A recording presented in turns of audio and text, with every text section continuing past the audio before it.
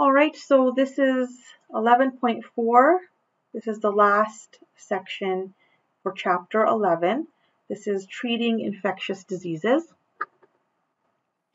So no vaccine has yet been developed that can prevent colds. And the reason being is because the cold virus keeps on mutating. So every year it's different. So as fast as someone tries to develop a vaccine for the common cold, a new cold virus appears. And so usually when you get a cold, your body can heal itself within about a week, but sometimes the body does need some help. So there are over-the-counter drugs that can be taken. So these are, you can find at the grocery store and pharmacies and so on. Over-the-counter drugs, that just means that these are medications that are sold without a doctor's prescription. So you don't need a doctor's prescription to buy them. You can just go to the store and buy them. And usually people try over-the-counter drugs to relieve or treat symptoms. They're sold without a doctor's prescription, and they relieve symptoms like fevers and headaches and other symptoms that accompany colds, but they do not kill the virus or the viruses that cause the cold. So antibiotics are different from those over-the-counter medications. These are drugs that fight bacterial infections by either killing bacteria or preventing them from reproducing. If symptoms of infection continue, your doctor may prescribe an antibiotic. So again, antibiotics will either kill the bacteria or prevent them from reproducing. And each antibiotic is effective against specific types of bacteria. Now keep in mind, antibiotics, they do not help with viral infections. So virus infections are not treated with antibiotics. It's only bacterial infections that are treated with antibiotics. So if you have a cold or strep throat, you need to know whether or not the infection is bacterial or viral. So viruses cause like common colds, the flu, sore throats, coughs, and sinus infections. And since antibiotics don't work against viruses, the best thing to do is get rest, drink plenty of fluids. You can take over-the-counter drugs to relieve the symptoms. Since bacteria cause things like strep throat and pneumonia, that's when an antibiotic might be effective in treating those illnesses. All right, so here we have Sir Alexander Fleming. He discovered, he was the first to discover penicillin. So a blue mold called Penicillium notatum became famous after Sir Alexander Fleming of Scotland discovered it by accident in 1929. He noticed some mold colonies growing in a dish of bacteria he was studying, and there was no bacteria growing around each mold colony.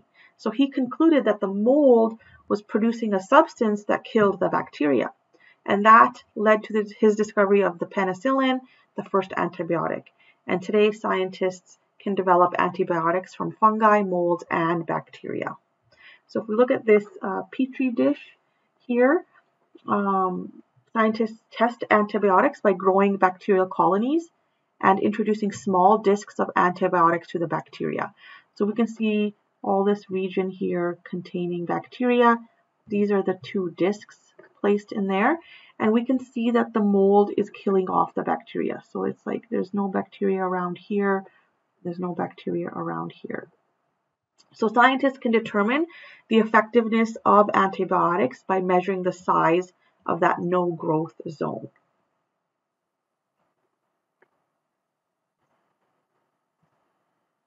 So some problems with antibiotics is that, like the video just said, some people demand antibiotics to fight every cold, every sore throat they have, which is not a good idea. One, they can kill harmful and helpful bacteria. So your body contains many helpful bacteria that aid in things like digestion. So antibiotics will kill these as well. And then they can also cause symptoms like upset stomach, diarrhea, vaginal yeast infection. They can also cause side effects. Some people develop allergies to antibiotics, like we just saw in the video, and some report symptoms like an itchy rash. If there's any symptoms like that, it should always be reported to your doctor. Overuse can help the development of resistant bacteria.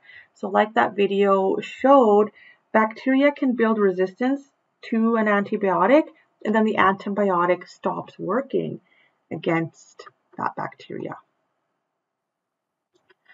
All right, so this diagram here is just showing this is the bacterium, this is the antibiotic, covering the bacterium, and here we see one bacterium here that is resistant to that bacterium. So antibiotics will kill all of these non-resistant bacteria, but this one here has a mutation that allows some bacteria to survive and reproduce. So now if this survivor continues to reproduce like so, a new strain of bacteria has developed, and that old antibiotic is now unable to kill them. So when taking an antibiotic, it usually kills bacteria over a period of 7 to 10 days, and regularly occurring mutations mean that some of the bacteria are immune to the antibiotic.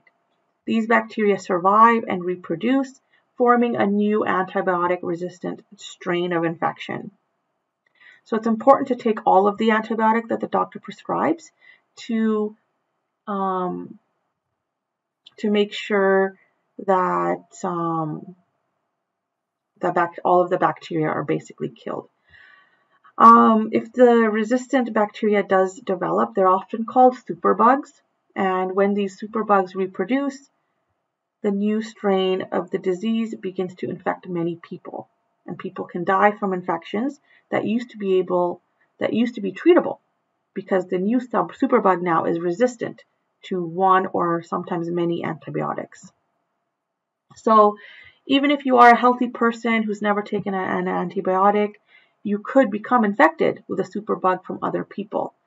And that's why bacterial resistance is such a threat and such a problem now. So the best way to help avoid this is by using antibiotics only when necessary and following the doctor's directions for their use and completing that whole dosage. All right, there's 2 videos here on antibiotic resistance that you can watch. The links are included here on this slide. Using antibiotics safely. Drug reactions account for like 1 in 5 hospital admissions. 9 out of 10 patients, they don't take their medications properly. For example, they may be combining medicines, which can produce effects different from those produced when the medicine is taken alone, or it may produce side effects. So it's important to take medications safely.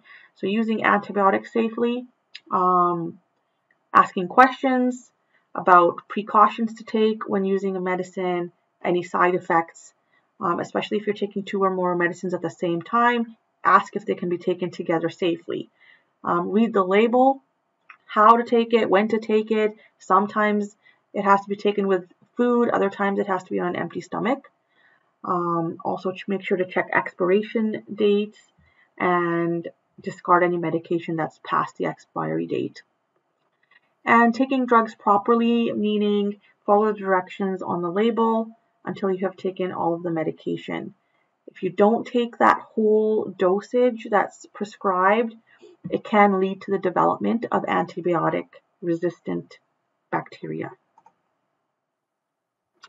Handling over-the-counter drugs. They're generally considered safe to use, but there are risks if you treat yourself without professional advice. So you shouldn't assume you have a specific disease and then choose a medication to treat it, because the same symptom can result from one of several diseases, and you may be treating the wrong ailment. So avoid self-diagnosis. Make sure you go see a doctor. and get a correct diagnosis. Okay, when choosing over-the-counter drugs, read the labels carefully, find out what symptoms it treats, what symptom do you have. You're going to look for something that will treat the symptom you have, for example, a headache. Read the warnings and list of side effects. Some medications can make you drowsy. If you take one of these, make sure you're not driving or operating heavy machinery and so on. So make sure you have somebody that can drive you. And use exactly the amount of medication prescribed and use it for the recommended length of time. All right, so that's the end of chapter 11. So here are the chapter 11.4 questions as well as the chapter 11 review questions.